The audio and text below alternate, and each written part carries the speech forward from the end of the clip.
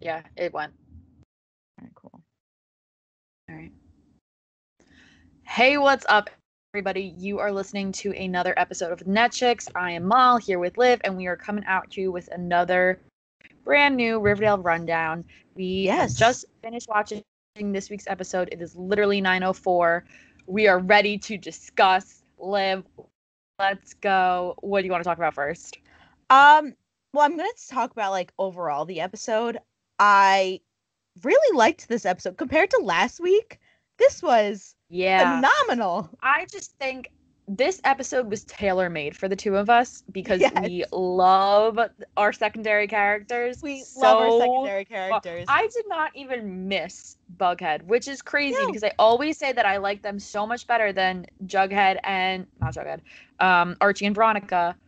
Until they showed up in the middle of boning, I was like not even cognizant of the fact that they weren't in this episode at all. They were only in like the first second when they were passing in Pops. That was it. Yeah. And I was fine with that. Like Jughead was in a total of 3 scenes. Betty was in 2. Yeah. Exactly. I honestly like I feel like the writers out there are like listening to this podcast and being like, maybe we should do something. That's how I feel because honestly, this was an episode for us specifically. This was a Netchicks episode for sure. I immediately watching the previously on, I was like, this is gonna be good. Exactly. I knew it. It was so perfect.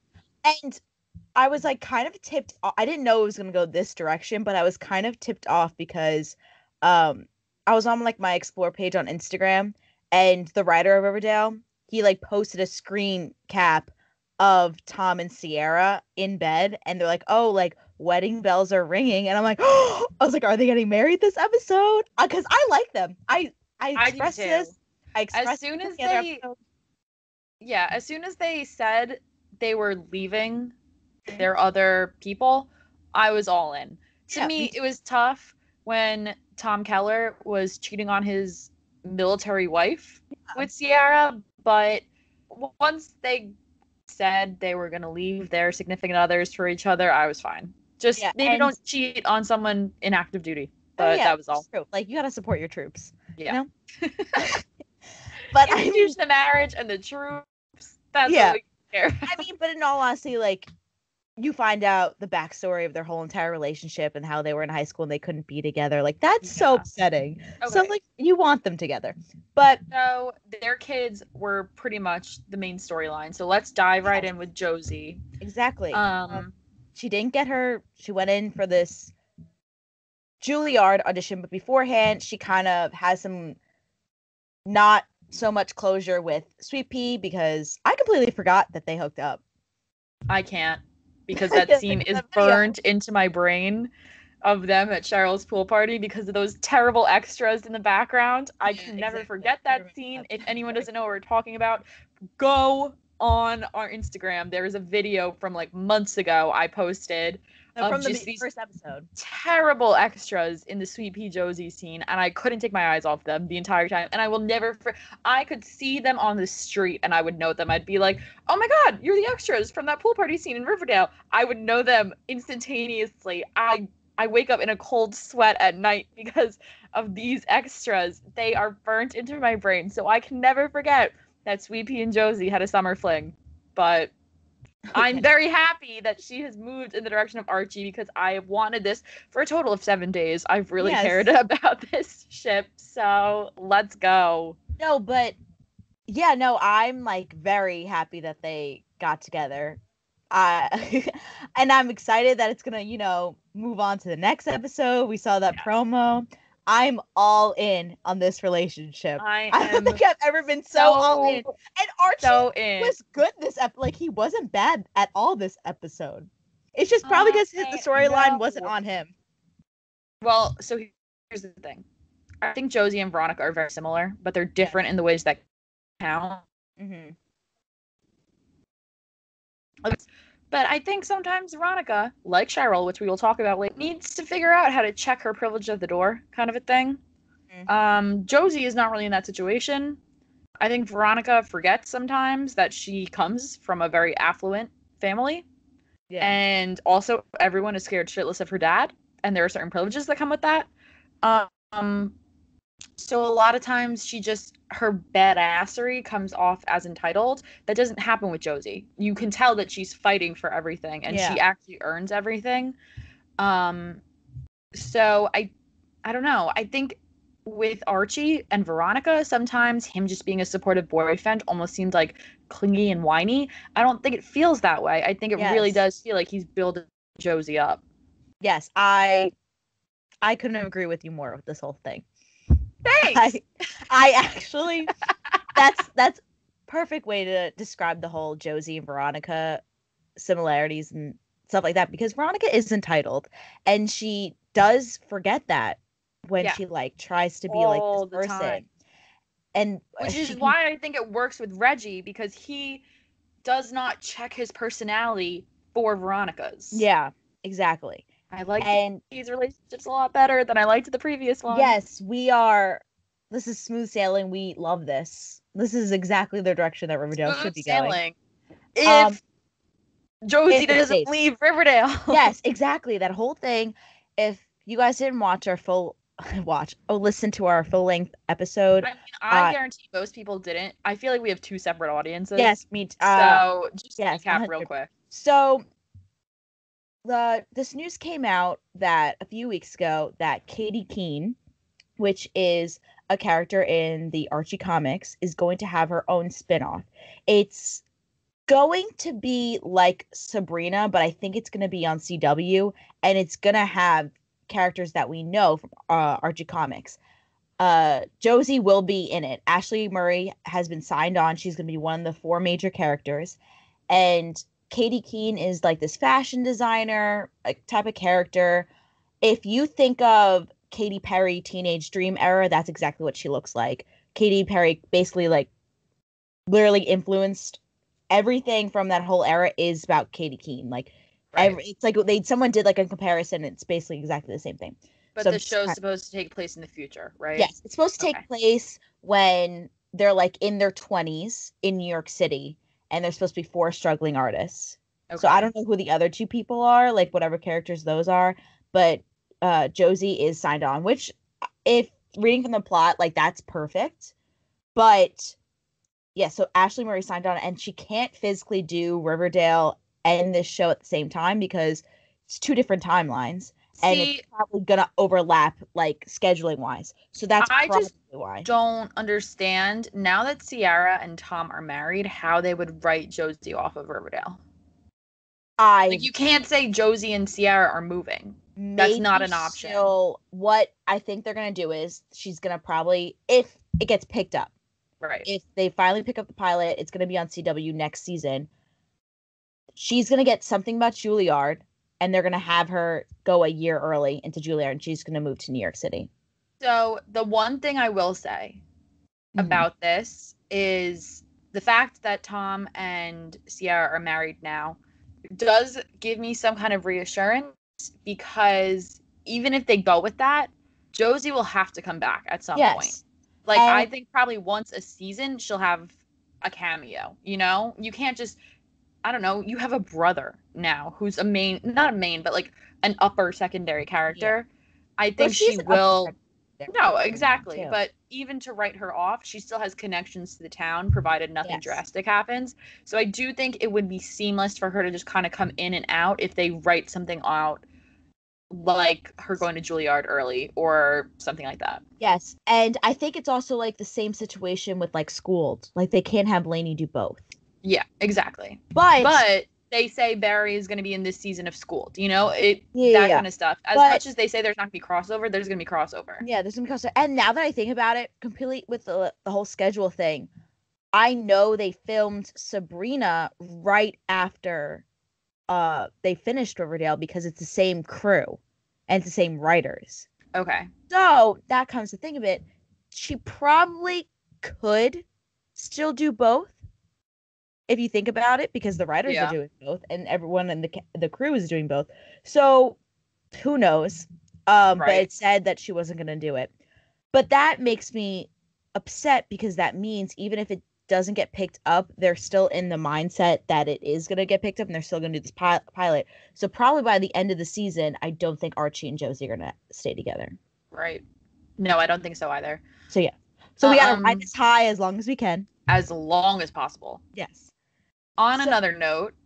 Yeah. While Josie and Archie were figuring it out, getting together. It was such a slow, like, nice burn. You know, like, that whole scene was perfect at the end. I loved it. And I didn't love KJ Appa singing. I never do. Yes. But I never do, but I feel like he was a lot better singing-wise because he was harmonizing most of it.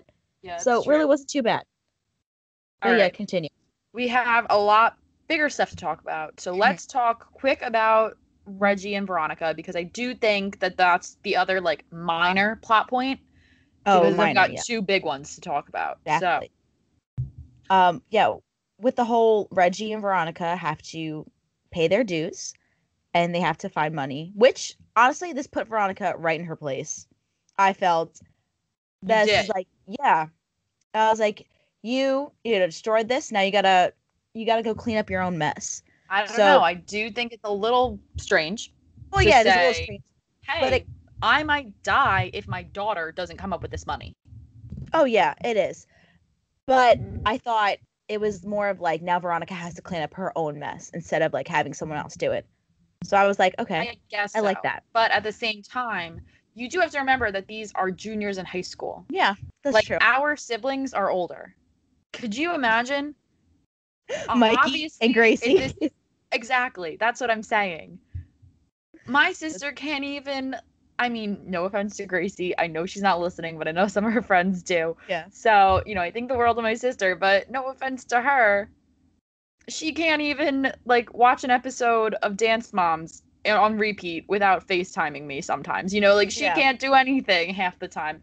She's very competent, and I think the world of her, whatever. But Michael's very competent as well, but him with his phone and the whole thing, he can't even, like, drive to like my friend's house. That's what who he's been to like so forever. You want these juniors in high school to make sure that you and your husband are safe from the mob or whatever gang shit is going on. That's the craziest move of all time. These are 17-year-olds. Granted, one of them owns a business. Yeah. But come on.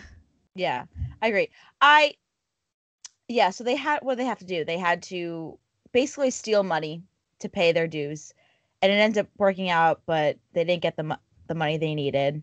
Reggie gets shot, but like grazed. They kind of like skipped over that. They were like, yeah, crazy. They were like, they just backed themselves into a corner. They kind of made the promo for this week and were like, that's sick. And then they were like, oh shit, we have to keep that in the episode now. Yeah, basically. But plot twist, Gladys comes back. Yeah. Gladys Jones comes back because she's the one that they were going to give the drugs to. Craziest plot twist. Crazy plot twist. And now you find out she's there for a bigger reason.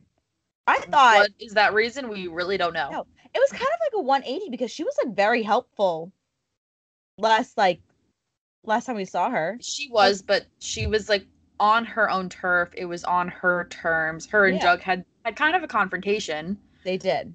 So I don't know. So now Gladys said to Jellybean that Jellybean was FP's weakness. This show writes itself because something is going to happen. Jellybean, of course, is going to change tides to be a morally good person, but she's going to feel conflicted because she's in cahoots with her mom, blah, blah, blah, blah, blah, blah. Has been with her mom for like...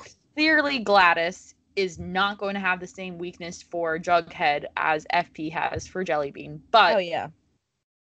I think it's worth noting that whenever I am on the record, whenever the confrontation happens and someone says something about FP having a weakness for Jellybean, it's writing itself in my head right now. He's going to whip around and say, yeah, but I got 2 kids and I have a weakness for both of them, because Gladys is going to put Jughead at risk. 100% that is going to happen, and FP is not going to stand for that shit. Oh, yeah, especially not at all. After last week, when his entire reasoning for trying to kill Hiram was to get revenge on something that Hiram did to Jughead like a season and a half earlier. Yeah. 1,000%. This entire storyline has nothing to do with anything except to prove or reaffirm FP's dedication to Jughead. Yeah, and I agree with that. Like, I think the whole, like, JB, like, oh, you have it in your pocket. Like, yeah, she is going to put Jughead So at does risk. Jughead. Yeah. Yeah, and he's going to be like, that's my guy. That's my son. I Like, think I this will is go gonna... to ends of work for him. No, I totally agree. I think Yeah. this is going to be like the opposite of the whole Fred, Hiram, Archie situation last year. I think it's going to be... It's going to seem like FP is also putting Jughead at risk for Jellybean, but that's not going to be the case in the long run. Exactly. And hopefully Jellybean and Jughead have a good relationship in the long run, because I think they, for as much as estranged siblings can have a good relationship, I think they do. They both know that it's not their choice that they're separated. That's their parents moving. So I guess we'll see what happens. Yeah, we'll see what happens. I'm excited, though. I've been waiting for Jellybean to get on the show for so long. Same. And also, I'm excited for, like, the conflict that she's going to give to Riverdale. 100%. I'm excited to see her interact with Betty. Yeah. I'm excited to possibly see her interact with Toni and Veronica. Yeah. Because we don't really have a feel for what kind of person she is.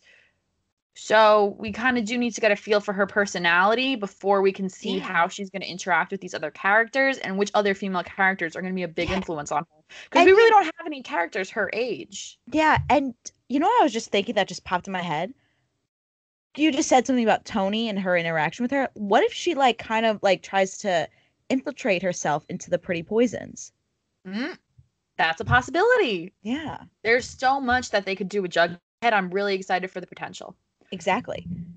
And he wasn't even that much of the episode, which was fine. Like, he was in 3 scenes. Yeah, like, exactly. A legitimate 3 scenes he was in. It was crazy. It's probably like in his contract. He had to be in this episode. Oh yeah. Like, all right. Him and Lily Reinhart had a nice break this week. Yeah, it was a good break. And this is like one of the better episodes, I would say, of the season. For sure. That's gotta hurt the ego a little bit, though. Yeah, I mean, one of the best episodes this season was the flashback episode, and it wasn't even their characters. They just had to play people. Yeah, it was different. Yeah, that's true. Speaking of the Pretty Poisons, though, Toni and Cheryl this episode. Now, a lot of Cheryl's storyline, aside from her college admissions thing, did depend on Kevin and Moose. Yes. So basically, Cheryl decides, which is so shitty on Cheryl's part. So shitty. She and, Kevin have this heart-to-heart about how Kevin, wants Moose to come out, but, like, he can't really do it on his own terms, which is understandable. Like, you can't just tell someone to come out to their dad. But they have been in a relationship since the summer, and a lot of people do know that Moose is dating Kevin. It's not really that much of a secret. Yeah. Besides, like, the ROTC. But so it is, as much as it's fair to say you can't really force someone to come out to their dad, you also can't expect Kevin to just be waiting around. Like, Kevin's out. You see this on TV and movies all the time. I've never, like, known anyone who's been in this kind of relationship where they feel like they're forced back in the closet, but I'm sure it happens in real life also, because it wouldn't be in pop culture as much as it is if it didn't have some basis in reality. But you see it all the time. All these out characters saying that they feel like they're being forced back in the closet because their partner isn't out. And that's obviously that has to be difficult. So yeah, it is difficult. So, well, I mean, I wouldn't know, but it seems difficult. I was like, oh, it is difficult, as if I know. I don't know. Yeah, no clue. But like, I literally have no basis. I was like, yeah, it's difficult, like, as if I've never gone through this, as I've always gone through this. I'm not. Yeah. So moving on, though. Moving on from the situation, but, like, I understand.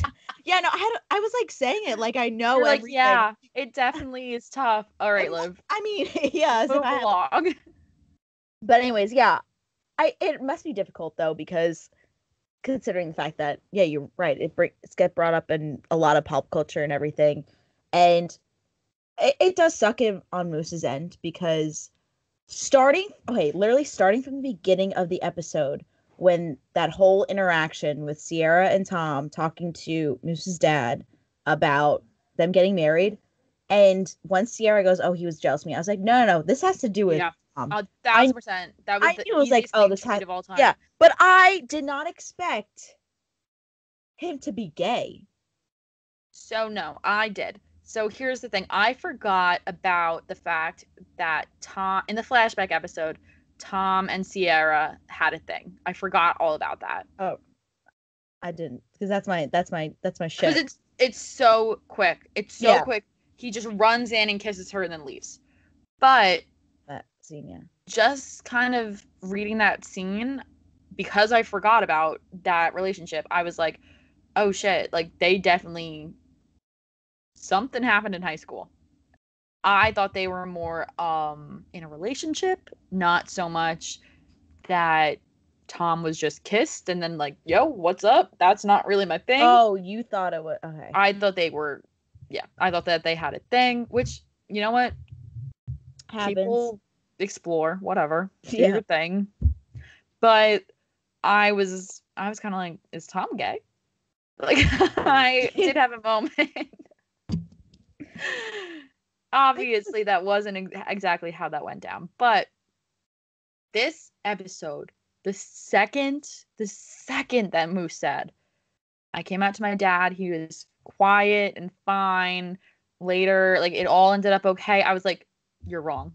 I looked at my clock and I was like, there is not a shot in hell. Exactly. There is not a single shot. It's okay. I knew that the dad was going to be behind it. I didn't know it was going to be like the Gargoyle King style. I thought when he walked down to the bunker and he like was setting it with the candles, I thought like Kevin was going to turn around and he was going to have a black eye. Like, I thought that was going to be it. Like, I thought he was going to be like, right. That's exactly what I thought. Like, then I got paranoid about Moose, which was unfounded.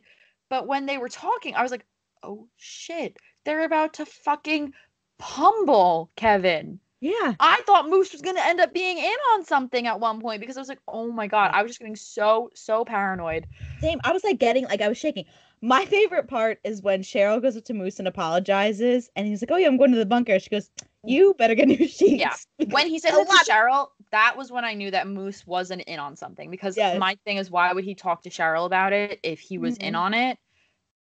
Yeah. But it's good that that whole scene happened, because obviously when that whole thing with the parents happened and they're all like, oh, this was a setup to get to our kids.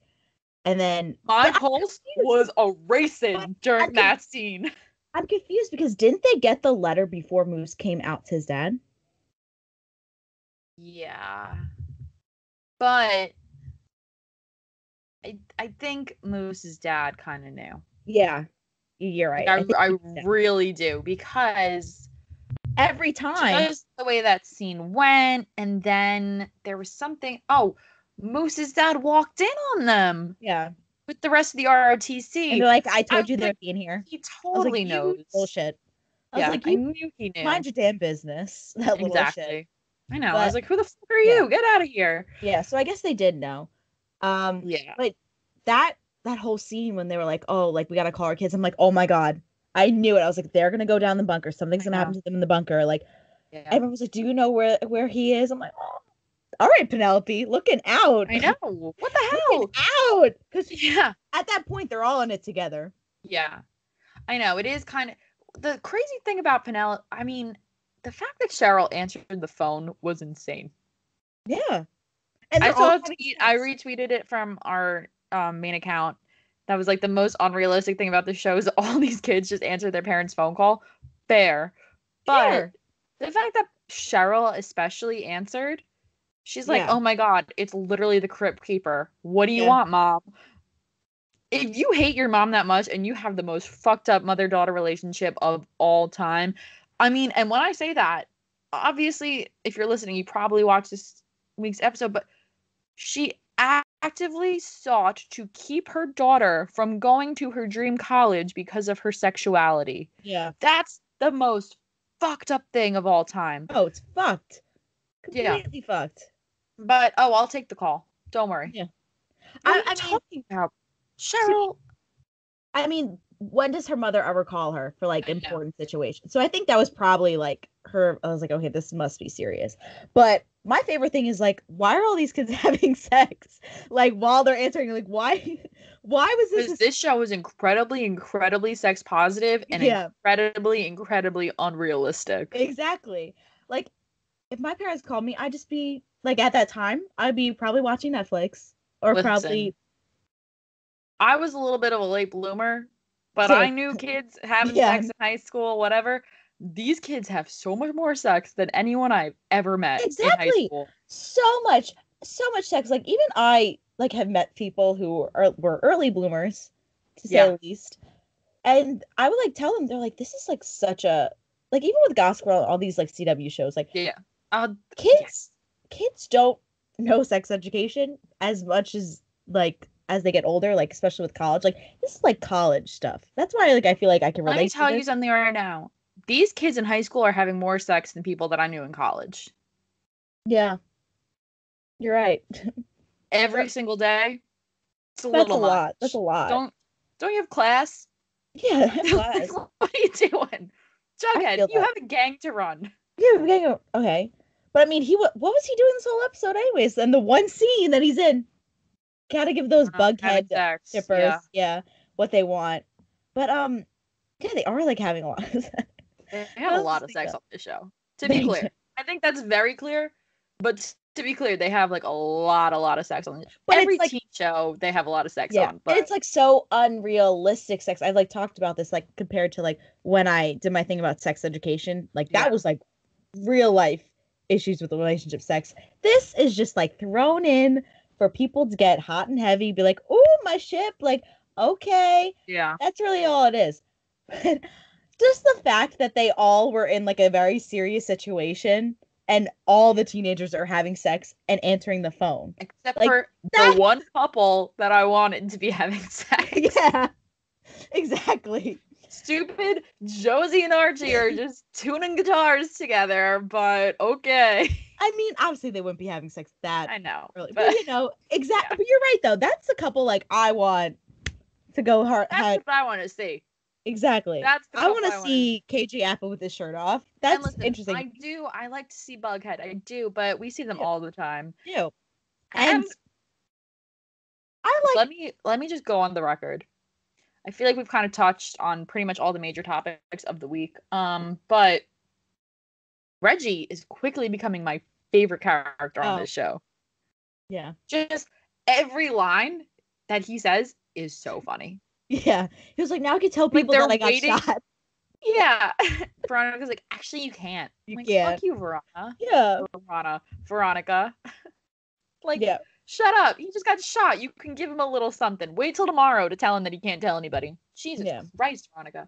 And also And then, Reggie's so hot. Like I can't like he was so like really hot in this episode. here's my only thing with this couple, and it sucks because they're also a real life couple. You know Yeah. how a lot of times people say that it's tough when blondes date because they look like their brother and sister? Yeah. They kind of look like their brother and sister. Except one's Asian and one's Brazilian. I know, but they like They do just have similar generally features. the coloring. Yeah, They they do have look similar like, features. yeah. But I agree with that. Yeah, but he's so hot. Like he's also going to be in a new movie. I'm so excited with Yara Shahidi. Very excited for that. I don't know. It's like Stars Line. I don't know. I just saw the commercial, the trailer for it, and KJ Appa posted about it on his Instagram like yesterday, on his Insta story. But I'm excited, and he's been. I agree with you. Like he's been really like Yeah. one of my He favorites. is, even when they're waiting for what turns out to be Gladys, he's like, please be somebody chill. Please be somebody chill. I'm like, Yeah. dude, I agree. But I agree too. Oh wait, the yeah, sun is all. he's very funny. It's called The Sun Is Also a Star, and it comes out May 17th. Is that a Shakespeare thing? No, it's like a book. Oh, that sounds like a Shakespeare kind of a quote, you know? It does sound like, because you know him Yeah. and his motifs with stars and Hey, Jenny Yachts, if you're listening, hit us up if this is a Yeah. Shakespeare quote. Jenny Y, just hit us up. Yeah. But That no. was weird that I said yachts. That was bizarre, but Yeah, but yeah, he's definitely becoming one of my favorite characters for sure, like in this series. And also, I'm like in love with Casey Cott now. I don't know why. Like Kevin is one of my yeah, I'm so in love. Like I was like scrolling through his Instagram before, like during a commercial. I was like, wow, like I am in love. How old is he? He's like 26. That's not bad. How He's fucking also old is single. his brother? He's older. I think he's got to be like in his 30s then. Yeah, I know he's probably early- married. Yeah, doesn't he have a kid? I Or don't am I know. wrong? I don't I know. gotta look it up. Nap on a cot. But yeah, Napa Cott. yeah, Married to Megan Cott. yeah. And my favorite thing is when you tweeted Kevin's directing Heathers, he can't die. I was like, yeah, he can't die either. That But is my number that's one. That you know how I get with scary movies and stuff. yeah, Any time that kind of suspenseful situation happens, I just think about whether or not I know I'm supposed to see this character later. yeah. And that's how I get through it. No, Like any scary great. movie, I like run if I think someone's about to die, I like run through the trailer in my head. And if they're in a scene in the trailer that I haven't seen yet, I'm like, we're good. And that's all I think about the whole time. Honestly, like when you said that, I was like, yeah, that's right. Like he can't die. Well, the whole scene because I thought before the commercial break, before when they got together, I was like, oh my god, they're really gonna like Moose is gonna die, like something else is gonna happen. And I'm just thinking like, no, like Kevin is signed on. Like he can't leave. He's like a very important character. I thought they were gonna kill Moose at one point, and Yeah. then Kevin was like, shit no, about Moose though. I have to be honest. yeah, but I'm so mad that they get together. Like finally, like they're free, like they're both out, like this whole situation, they don't have to sneak around. And they send him to Greendale. Yeah, but you know what? You know who lives in Greendale? Rena. Our favorite teenage witch. I know. So Who knows? yeah, because they can't. The thing is, though, You know who has a gay cousin in Greendale? that's right. Our favorite teenage witch. Yeah, because the other guy's a nut job. I guess I forgot what happened. um, We'll I don't even know. catch up. You'll have to catch up. Yeah, we have to do a recap. But the thing is about Riverdale is that they get our hopes up now because they used to just send people to Greendale all the time, but they can't do that anymore because now they have a show based in Greendale. We're like, oh my god, are they going to be on the Chilling Adventures of Sabrina? Like, who Are knows? they going to be involved in future lawsuits involving satanic cults? We don't Yeah, know. we don't know. But if we don't see Moose on Greendale, I'll be very upset because of the fact they can't just keep shipping people off there and not do anything. Like they gotta actually show them, and it's not hard for them. Yeah, but I'm just saying, like, ugh. Yeah. So what else did we talk about? Like, we really like went through. We didn't really talk about Cheryl and Toni as much, but they just got into a really big fight. Did they? Yeah. I got into a 45-second fight. Yeah. Toni was 100% right. I was like, Cheryl, you're my girl, but what the fuck? Exactly. And when she it ends up, and she was like, what? The blind item? Shut the fuck up, Cheryl. You basically said, like, you gave his characteristics. Yeah, you're like, whose name that rhymes with goose is gay. Like, shut up. Yeah. But it comes out to the pretty poisons, which we talked about before. Cheryl was trying to make it up for Toni basically the rest of the episode. And I'm very excited for a girl gang to go against the serpents. Yeah. Well, I think we'll learn more. As much as Cheryl and Toni were big parts of this episode, they really didn't contribute that much to the overall plot, I felt like. Yes, exactly. So let's wrap up here. No Riverdale next week, meaning no Riverdale rundown next week. We're pissed. So pissed. But it happens. They just spring something on us every now and then. Because this is such a good episode. You're like, yes. Yeah. Like, let's go. This is how I felt after, the flashback episode that I was so excited for. But this was a good episode. Yeah. I have to keep it on that. Let's wrap it up here. If you love our Instagram videos and you want to see us a little more in action than just listening to us, you can head over to our brand new YouTube channel. Yes. It's just called Netchicks, right, Liv? Yes, I don't know. I didn't set it up. She did. I post the whole unedited video because I'm terrible at editing videos. Yeah. Spoiler alert, I always am the one who edits video. Yes. I edit the audio, just take everything, and then I post the whole video on there, which I'm very excited about. So you get the whole unedited stuff, which there really isn't that much. But, you get to see our beautiful faces and Molly give me looks the whole episode. Yeah. Spoiler alert, you'll learn that once an episode, I always just show Liv how far into the episode we are, because sometimes she goes on tangents that I cannot control. Yeah. And also, my makeup looks so good today, so you probably should just, want to look at what my face looks like, whatever. Yeah. I mean, tell me it doesn't look amazing. Yeah, it does. And then I have, all of our Instagram, Twitter handles in the info on the YouTube video. So if you want to catch up anywhere else, you could always look at that. I also have the same info. I put the info of each episode. So this is going to be up at the same time you'll be hearing this. Yeah. So very excited for that. New ways to engage with us. Yeah. And tell your friends. Yeah, tell your friends always. Yes. Be like, yo, here are these girls talk about Riverdale. Like, I totally agree with them. You should definitely listen. Ride on the school bus, the train, go to class. Come on. Yeah, You come could just on, listen do your to us. thing. Come on. Yeah, come on. And if anyone actually does watch the video, I do feel like I should give a disclaimer as to why I've just been drinking this green beverage the whole episode. All right, so, just quick story. On Christmas, me and my cousins iced my uncle all day, but we had to make sure he knew what icing was. So on Thanksgiving, which we had at my house, we decided to ice my one cousin. So we had a 6-pack of like generally ices. It was the weirdest experience ever of like mix matching flavors at the store. I'll tell that story a different day if we have time one time, because it is very bizarre. But now since Thanksgiving, I just have all these like ices, Smirnoff ices sitting in my fridge that I bought. Like I paid for them. Yeah. So you might as well drink them. Instead of going out and buying more alcoholic apple juice, as I affectionately call my favorite, Angry Orchards. Yes, I was like, I may as well. Lot.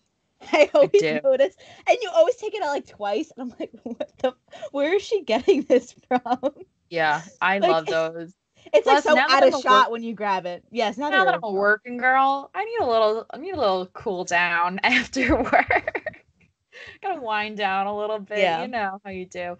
Yeah, but so I've just been making my way through these leftover Smirnoff ices, and you know they're not as bad when you don't have to chug them. But yeah, they aren't. Yeah. So anyway, that's why it looks like I've been drinking literal poison this entire episode. I thought it was Angry Orchard, but then when you showed me the thing, I was like, oh, it's Smirnoff. It's like bright green. Yeah. This pack had green apples and mangoes in them. It's a whole weird situation that there's like 2 flavors. I'll tell the story at a different time. But yeah, that's how the cookie crumbled. Liv, you want to take us off with your obnoxious sign off?